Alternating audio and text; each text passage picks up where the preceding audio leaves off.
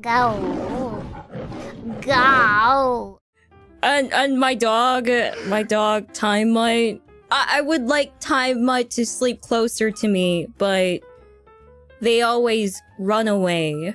And they sleep, I guess, away from me. The same bed, but away. And it's a little sad.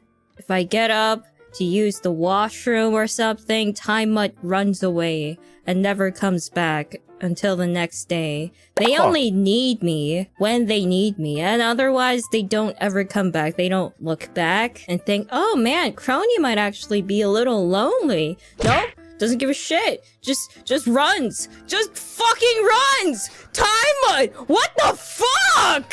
Why? Whoa. Why? I've given you nothing but love and attention and you don't care. You just go. You just go. Go away. Go be happy. I don't care. Man, just sleep on the couch. Why do you always come back to the bed? Ugh, it makes me so mad because I'm just minding my own business and Time Mutt comes around 10 or 11 and starts pestering me because they want to go to sleep. So, you know, I tell them, okay, let's go to sleep.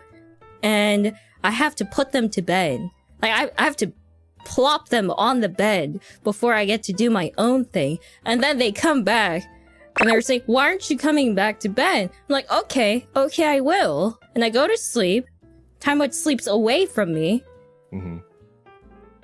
This dog doesn't love me. What did I do? Animals and people express their love in different ways, maybe? Can you think of situations where Time Mutt is actually quite affectionate?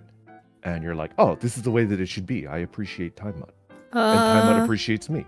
But Time Mutt likes everyone. Would it be better for you if Time Mutt were a little bit more aloof and a little bit less friendly to strangers and only showed the good parts to you?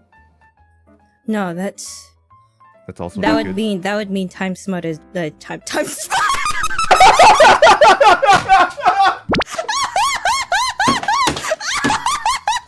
What the fuck?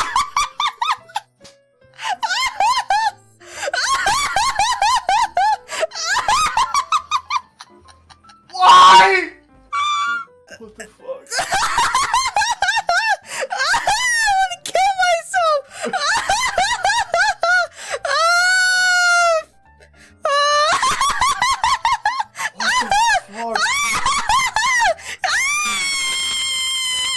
Okay, reset. That didn't happen. Just reset.